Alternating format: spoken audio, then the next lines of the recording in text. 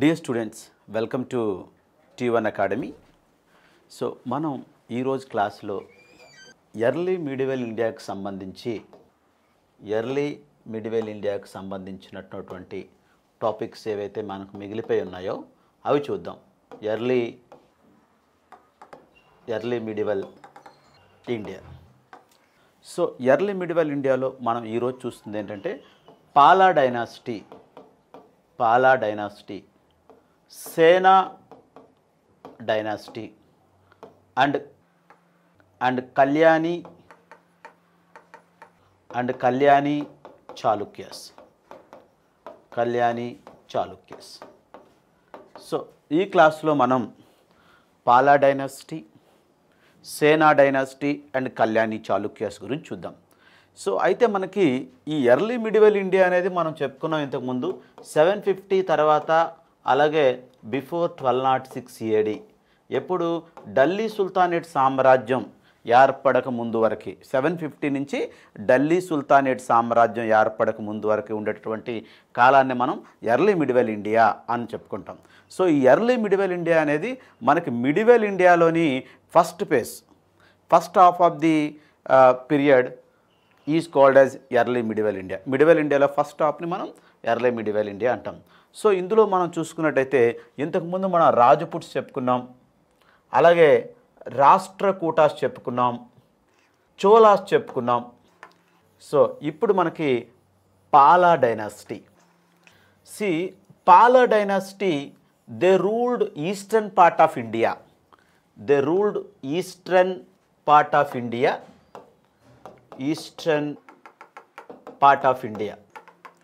So Rajputs north ఇండియాను rule చేస్తున్నప్పుడు, Rashtrakutas Kalyani Chalukyas Deccan rule చేస్తున్నప్పుడు, చోళాస్ సౌత్ ఈస్ట్ పార్ట్ని రూల్ చేస్తున్నప్పుడు, బీహార్ అండ్ బెంగాల్ ఈ ప్రాంతాలని రూల్ చేస్తున్నటువంటి dynasty Pala dynasty they ruled Bihar and Bengal around 300 years. So more than 300 years the Bihar and Bengal was ruled by the Pala dynasty. It's around 750 AD to 1095 AD. So ఇందులో మనం చూసుకున్నట్టయితే ఈ పాలా డైనాసిటీకి మొదటగా పాటలీపుత్ర క్యాపిటల్గా ఉండేది. So you know that Pataliputra మనకి ancient ఇండియాలో చూసుకుంటే చాలా డైనాసిటీస్ సో వాళ్ళ క్యాపిటల్ని పాటలీపుత్రగా రన్ చేయడం అనేది మనం చూస్తాం యాన్షియంట్ ఇండియాలో. సో ఇక్కడ ఈ పాలా డైనాసిటీ ఇనీషియల్గా పాటలీపుత్రాన్ని తీసుకొని, సో తర్వాత పాటలీపుత్ర నుంచి మోంగయార్, so the మోంగయార్ is also in Bihar. So బీహార్లో ఉండేటటువంటి మోంగయార్, సో ఇక్కడికి క్యాపిటల్ షిఫ్ట్ చేయడం జరిగింది. సో ఈ క్యాపిటల్ బేస్ చేసుకొని వీళ్ళు 300 సంవత్సరాలు రూల్ చేయడం అనేది జరిగింది, దేన్ని? బీహార్ని, బెంగాల్ని. సో ఇకపోతే ఈ పాలా rulers they patronised the వజ్రాయన Buddhism. Yes, మనకి జనరల్గా Buddhism actually it was started 6th century BC. మనం యాన్షియంట్ ఇండియాలో మనం చదువుకున్నాం. సో వేదిక్ పీరియడ్ తర్వాత సో బికాస్ ఆఫ్ ది బ్రాహ్మణ హెజుమనీ in the Vedic period, so బ్రాహ్మణ ఆధిపత్యం వల్ల చాలా రిలీజన్స్ పుట్టుకొచ్చాయి. ఎప్పుడు? పోస్ట్ వేదిక్ పీరియడ్లో, that is in the 6th century BC. So టోటల్గా మనం 62 న్యూ రిలీజన్స్ పుట్టుకొచ్చాయని మనం చెప్పుకున్నాం. సో ఈ 62 new religions the most important one is Buddhism. So ఈ బుద్ధిజం 6th century BCలో ఒక వే ఆఫ్ లైఫ్, సో లేదా వే టు లైఫ్ అంటే ఒక మంచి లైఫ్ను లీడ్ చేయడానికి ఒక మార్గంగా స్టార్ట్ అయ్యే బుద్ధిజం. తర్వాత ఇది బుద్ధిజం రిలీజియన్గా మారింది. సో రిలీజియన్గా మారిన బుద్ధిజం తర్వాత మహాయాన, ఈనయాన అనే 2 రకాలుగా మహాయాన బుద్ధిజం, ఈనయాన బుద్ధిజంగా మారిపోయి 2 రకాలుగా ఫోర్త్ బుద్ధిస్ట్ కౌన్సిల్లో ఇలా డివైడ్ అయిపోవడం జరిగింది. మహాయాన బుద్ధిజం ఈయన. తర్వాత ఈ బుద్ధిజం చాలా రకాలుగా వజ్రాయన బుద్ధిజం, కాలచక్రాయన బుద్ధిజం, ఇలా రకరకాల బుద్ధిజంలో చాలా సెక్ట్స్ అనేవి వచ్చేసాయి. అందులో one of them is వజ్రాయన Buddhism. These Palas they patronised the వజ్రాయన బుద్ధిజాన్ని pattern. So one more important point ఇక్కడ మనం ఇంకొకటి తెలుసుకోవాల్సింది ఏంటంటే, పాలా rulers were the last rulers to ప్యాటర్నైజ్ బుద్ధిజాన్ని భారతదేశంలో తీసుకున్నటువంటి లాస్ట్ రూలర్స్ ఎవరంటే పాలా డైనాసిటీ తర్వాత మిగతా రూలర్స్ ఎవరు దీన్ని ప్యాటర్నైజ్ చేయడం లేకపోయింది, అంటే ఎవరు దీన్ని తీసుకోలేకపోవడం జరిగింది. So they were the last rulers who patronised the Buddhism, particularly వజ్రాయన Buddhism. దాని తర్వాత బుద్ధిజం అంతరించిపోవడం, భారతదేశంలో బుద్ధిజం అంతరించిపోవడం జరిగింది పాలాస్ తర్వాత. ఒకటి ఇంకా చాలా రీజన్స్ ఉన్నాయి. ఒక రీజన్ ఏంటంటే ఇక్కడ ప్యాటర్నైజ్ చేసేటటువంటి రాజులు కరువయ్యారు, లేకుండా పోయారు. So anyway, coming to the point, who was the founder of the Pala dynasty? Gopala was the founder of the Pala dynasty. Gopala was the founder of the Pala dynasty. So Gopala ఇక్కడ ఒక మనకి విచిత్రం ఏమిటి అంటే, మనకి దొరుకుతున్నటువంటి available information according to the available source ఏదైతే మనకి available ఉందో ఆ సోర్స్ ద్వారా మనకేమో తెలుస్తుందంటే, Gopala was elected by the people. Generally people చేత ఎలక్ట్ చేయబడేటటువంటి రూలింగ్ ఎక్కడ ఉంటుంది? మనకి డెమోక్రసీలో ఉంటుంది. సో ఇందులో ప్రజలు రూలర్ని ఎన్నుకుంటారు. సో రూలర్ అంటే మనకి కింగ్షిప్లో మనం కింగ్ అంటాం రాచరికంలో. సో జనరల్గా ప్రజాస్వామ్యంలో మనం వాళ్ళకి ఏంటి పిఎం ఇలా మనం పేర్లు పెట్టుకుంటాం, ప్రెసిడెంట్, పిఎం ఇలా. So anyway, ruler this king was elected by the people. మనకి అవైలబుల్ ఇన్ఫర్మేషన్ ప్రకారం ఈ విషయం తెలుస్తుంది. అయితే గోపాల వచ్చేసరికి ఈ బెంగాల్, బీహార్లో మత్స్య న్యాయ అనేది ప్రివేల్ అవుతుంది. మత్స్య న్యాయ, దీన్ని ఫిష్ లా అంటాం. సో మత్స్య న్యాయ అంటే మనకి లేమన్ లాంగ్వేజ్లో, మనకు డెప్త్ వెళ్ళకుండా లేమన్ లాంగ్వేజ్లో మనం చూసుకున్నట్టయితే, చిన్న చేపని పెద్ద చేప తినడం, దట్ ఈస్ కాల్డ్ యాజ్ మత్స్య న్యాయ. సో ఇలా మనకి ఇలాంటి మత్స్య న్యాయ ప్రివేల్ అవుతున్న బీహార్ అండ్ బెంగాల్లో దాన్ని అతను అబాలిష్ చేసి సో ఇతను రూలింగ్లోకి రావడం అనేది జరిగింది. ఎవరు? గోపాల. సో ఈ was the founder of the Pala dynasty and this is all of them. And anyway, coming to the point, after the Gopala, Dharmapala ఈ came to the power.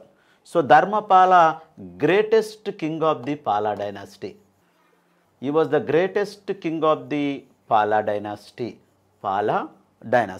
So he ruled Bihar and Bengal in the time of 780 to 815. This is the time period 780 to 815. So Dharmapala టైంలో మనం చూసుకున్నట్టయితే, so education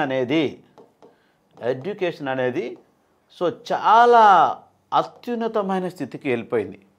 so ఇతను చాలా యూనివర్సిటీస్ని construct చేయడం ద్వారా so education development అనేది మనకి ఈ ధర్మపాల టైంలో తెలుస్తుంది. ఇతను చాలా బుద్ధిస్ట్ యూనివర్సిటీస్ కట్టించారు. ఎందుకు బుద్ధిస్ట్ యూనివర్సిటీస్ అంటే, I told you Palas they patronised the Buddhism. So మనకి ఈ బుద్ధిస్ట్ యూనివర్సిటీస్ మనం చూస్తున్నట్టయితే, మనం ఇందులో చూసినట్టయితే Vikramashila university, it is a Buddhist university constructed by the Dharmapala. Vikramashila University, Somapura University, Jagadala University, Vaddantapuri University. Vikramashila University, Somapura University, Jagadala University, Vaddantapur University. These topmost 4 universities was constructed by the Dharmapala. And coming to the point, after that Devapala, he came to the power. He came to the power after the Dharmapala. So Devapala time lo manaki important issue ఏంటంటే లోకేశ్వర శతక, లోకేశ్వర శతక అనే ఒక book రాయబడింది. దాన్ని వజ్రదత్త రాయడం జరిగింది. వజ్రదత్త ఈ was a Buddhist poet.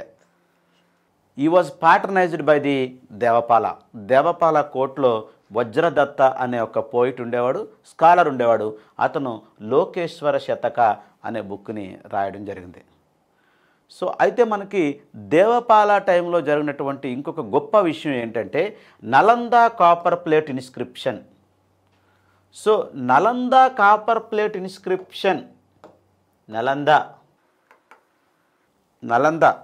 Copper plate inscription. So ఈ Nalanda copper plate inscription అనేది మనకు ఒకటి అక్కడ దొరికింది. సో ఈ నలంద కాపర్ ప్లేట్ ఇన్స్క్రిప్షన్ ప్రకారం మనం చూసుకున్నట్టయితే ద రూలర్ దేవపాల ఈ డొనేటెడ్ 5 విలేజెస్, 5 గ్రామాలని బుద్ధిస్ట్ విహార అంటే ఏంటి? బుద్ధిజంలో రెస్ట్ హౌసెస్. బుద్ధిస్ట్ విహార కట్టడానికి 5 గ్రామాలని దత్తతకి ఇవ్వడం అనేది జరిగింది. ఎవరికి? బలపుత్ర దేవా.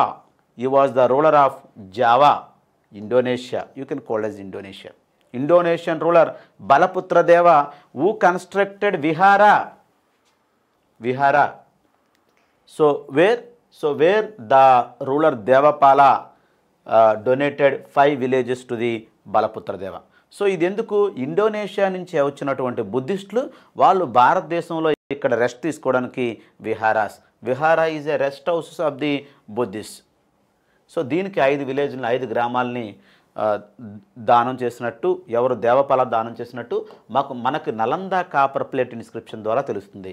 నలంద కాపర్ ప్లేట్ ఇన్స్క్రిప్షన్ అంటే మీకు తెలుసుగా. ఇన్స్క్రిప్షన్ అంటే return record on hard surface is called as inscription. Return record on hard surface is called as inscription. ఏదైనా ఒకటి హార్డ్ సర్ఫేస్ మీద రాస్తే దాన్ని ఇన్స్క్రిప్షన్ అంటారు. అది కాపర్ ప్లేట్ అవ్వచ్చు, లేదా ఐరన్ అవ్వచ్చు, లేదా స్టోన్ అవ్వచ్చు. సో ఇలా ఏదైనా అవ్వచ్చు. ఇలా return record on hard surface మీద రాసింది ఇన్స్క్రిప్షన్. ఇక్కడ కాపర్ ప్లేట్ మీద రాయడం జరిగింది నలందాలో. సో ఏ ప్లేస్లో అయితే ఇన్స్క్రిప్షన్ ఉంటుందో ఆ ఏరియా పేరే ఉంటుంది. సపోజ్కి అలహాబాద్లో ఒక ఇన్స్క్రిప్షన్ వేస్తే అలహాబాద్ పిల్లర్ ఇన్స్క్రిప్షన్, నలందాలో వేస్తే నలంద కాపర్ ప్లేట్ ఇన్స్క్రిప్షన్. అది ఏ ఇన్స్క్రిప్షనో దాన్ని బట్టి మనం చెప్పొచ్చు, పిల్లర్ ఇన్స్క్రిప్షనా, కాపర్ ఇన్స్క్రిప్షనా, స్టోన్ ఇన్స్క్రిప్షనా అని చెప్పి. Anyway Nalanda copper plate inscription ద్వారా మనకేం జరుగుతుందంటే Devapala donated 5 villages to the construction of Vihara. Vihara was constructed by Balaputra Deva, who was the ruler of the Java, Indonesia. Yes. So tarvata next important ruler Ramapala. So Ramapala కోర్టులో మనం చూస్తే రామపాల కోర్టులో సంధ్యక్కర నంది అనే scholar ఉండేవాడు. సంధ్యక్కర Nandi he was a great scholar and he wrote రామచరితని సంధ్యక్కర Nandi రాయడం అనేది జరిగింది. So మనకి దీని ద్వారా ఏం తెలుస్తుంది అని మనం చూసుకున్నట్టయితే, సో ఈ టైంలో రామపాల టైంలో కైవర్త ఒక ట్రైబ్, దానికి సంబంధించినటువంటి పిజెంట్స్, రైతులు, కైవర్త పిజెంట్స్ వాళ్ళు ఈ రామపాల పైన అంటే అటాక్ చేయడం అనేది జరిగింది. దీన్ని రామపాల సప్రెస్ చేశాడు అని చెప్పి మనకి ఈ సంధ్యక్కర నంది రాసినటువంటి రామచరిత ద్వారా మనకు తెలుస్తుంది. So రామచరిత about Ramapala. Finally Ramapala suppressed the కైవర్త peasants. And coming to the point, the last ruler మదనపాల. He was the last king of the Pala dynasty. So మదనపాల టైంలో అతను ఆఫీసర్ అయినటువంటి విజయసేన సో మదనపాలని చంపి అతను సేనా డైనాసిటీని స్టార్ట్ చేయడం అనేది జరిగింది. సేనా dynasty So the officer of the Madanapala, Vijayasena, who killed the Madanapala and he started the Sena Dynasty. So this is all about the story of Pala Dynasty. So Pala Dynasty tarvata manaki next Sena Dynasty. So Sena Dynasty, they ruled Bihar and Bengal. Bihar and Bengal around 1095 to 1194. 1095 to 1194. So almost 100 years. 100 years they ruled Bihar and Bengal with the capital Lucknow. So Sena Dynasty ki capital Lucknow in Bengal. So మనం పాలాలో చూసుకుంటే వాళ్ళకి పాటలీపుత్ర, మోంగయార్, తర్వాత ఈ సేనా dynasty లక్నౌతి. జనరల్గా మనకి ఈ సేనా డైనాసిటీ మనం చూసుకున్నట్టయితే ఈ విజయసేన అనేవాళ్ళు, ఈ సేనాస్ అనేవాళ్ళు సో కర్ణాటక ఈ ప్రాంతానికి చెంది వీళ్ళ యాన్సిస్టర్స్ కర్ణాటక ప్రాంతానికి చెందిన వాళ్ళు అయి ఉండి సో వీళ్ళు ఇలా మైగ్రేట్ అయ్యి ఈ బీహార్ బెంగాల్కి వచ్చి బీహార్ బెంగాల్లో వీళ్ళు ఈ పాలాస్ దగ్గర సామంతాస్గా పనిచేయడం అనేది జరిగింది. సో మనకున్న ఇన్ఫర్మేషన్ ప్రకారం. సో తర్వాత పాలాస్ తర్వాత వీళ్ళు ఆక్యుపై చేసి వీళ్ళు రూల్ చేయడం అనేది జరిగింది. So Vijayasena, I told you the last ruler of the Pala dynasty, Madanapala, he was assassinated by the Vijayasena, and based on that this dynasty was called as Sena Dynasty. Yes, anyway, so the man Vijayasena, the ruler Vijayasena, he constructed the Pradyumneshwara temple at రాజసాహి అనే ప్రాంతంలో ఇతను ప్రద్యుమ్నేశ్వర temple అనేది కట్టించడం జరిగింది. ఎవరు? Vijayasena. So Vijayasena తర్వాత మనకి the next important ruler ఎవరంటే బల్లాల సేన. సో బల్లాల సేన, he was not only a great ruler, he was a eminent Sanskrit scholar. Ballala సేన, he was a eminent Sanskrit scholar. అతను ఒక గొప్ప సాహితీవేత్త, సాంస్క్రిట్ సాహితీవేత్త. సో అతను రాసినటువంటి కొన్ని బుక్స్ మనం చూసినట్టయితే ధనసాగర the book on a digest of law మీద రాసినటువంటి బుక్ ధనసాగర. ఎస్, అంతేకాకుండా ఇతను అద్భుత సాగర, ఇంకొక బుక్ అద్భుత సాగర, ఇట్స్ బుక్ ఆన్ ఆస్ట్రానమీ. ధనసాగర, అద్భుత సాగర అనేటటువంటి రెండు బుక్స్, ఒకటి లా మీద, ఒకటి ఆస్ట్రానమీ మీద రాయడం జరిగింది. ఎవరు? బల్లాల సేన. సి దిస్, దో ఈ వాజ్ ఏ రూలర్ అండ్ ఈ was a eminent Sanskrit scholar. Yes, next లక్ష్మణసేన. ఈ was the last ruler of the సేనా డైనాసిటీ. లక్ష్మణసేన. సో లక్ష్మణసేన ఇతను గొప్ప పండిత పోషకుడు. ఈ was not only A ruler, ఇతను చాలామంది గొప్ప కవులని పోషించేటటువంటి గొప్ప ఇతను రూలర్గా మనం చెప్పచ్చు. సో లక్ష్మణసేన టైంలో 5 స్కాలర్స్ అతను కోర్టులో ఉండేవారు. సో వాళ్ళని మనం పంచరత్నాస్, you can called as 5 poets. వాళ్ళని పంచరత్నాస్ అని పిలవడం జరిగింది. పంచరత్నాస్ లేదంటే 5 poets. So let us see who were they. వాళ్ళు ఎవరు అని మనం చూస్తే జయదేవ. సో యాక్చువల్లీ జయదేవ ఈ wrote Gita Govindam are Gita Govinda, this book on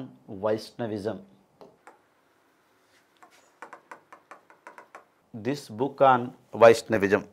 ఒక విధంగా చూస్తే మనకి జయదేవ గీతా గోవింద అనేది మనకి the first book of what it is called as reveals about the incarnation of the Vishnu. So ఈ వైష్ణవిజం విష్ణుకు ఉన్నటువంటి దశావతారాల గురించి చెప్పుతున్న బుక్ ఏదంటే జయదేవ గీతా గోవిందం. ఇప్పుడు కూడా ప్రజలు ఇలా దశావతారాలు ఉండేవి అని ఇప్పటికి మనం అనుకుంటూ ఉంటాం. సో దాని గురించి మొట్టమొదటిగా చెప్పిన బుక్ ఏదంటే Gita Govinda, Jayadeva Gita Govinda. So this is book on Vaishnavism. Please remember this. Govardhana is another scholar in the court of Lakshmana Sena. In the court of Lakshmana Sena. Who? Govardhana. Govardhana wrote the Arya Saptasati. Arya Saptasati. And another scholar, Doi. So Doi, he wrote Pavanaduta or Pavanduta. And one more scholar, Alayuda. Actually this scholar is a mathematician. So itanu mathematician ki sambandhinchinaటువంటి వ్యక్తి. So he wrote 2 books. One is Brahmana Sarvasva